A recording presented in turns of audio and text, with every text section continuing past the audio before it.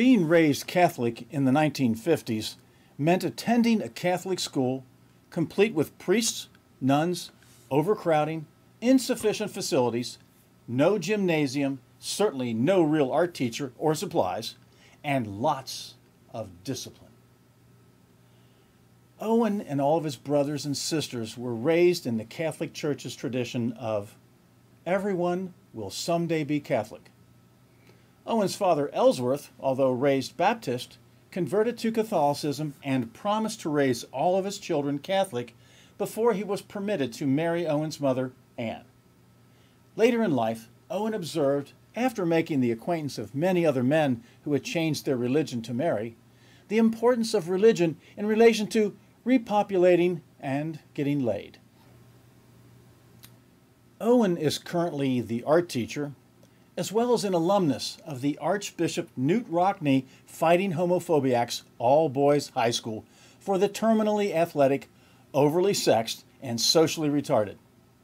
Prior to attending the home of the homos, he was schooled at St. Inadequate Grade School, where he was emotionally scarred by the little sisters of perpetual cramping and bloating. Sister Charles Mary was not his most favorite teacher/nun, but certainly was his most memorable. Stir Charlie, as they affectionately called her, had a total concept for classroom management, complete with hand signals, disturbing facial contortions, and special code words. The code word for their dictionaries was certainly the most unforgettable of the lot. Stir Charlie explained to them that she, and they in turn, would from now on refer to their dictionaries as their dicks.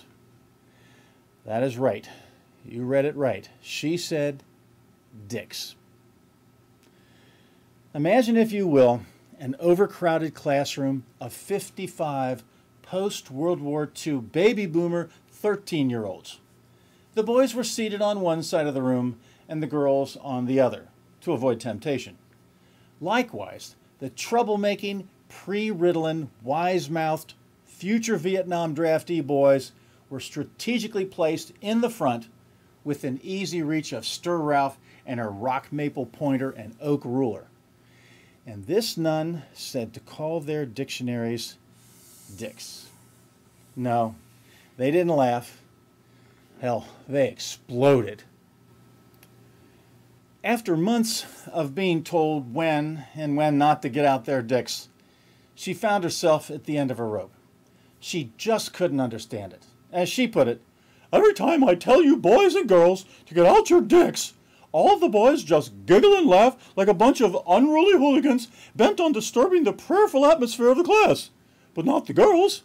They get out their dicks right away."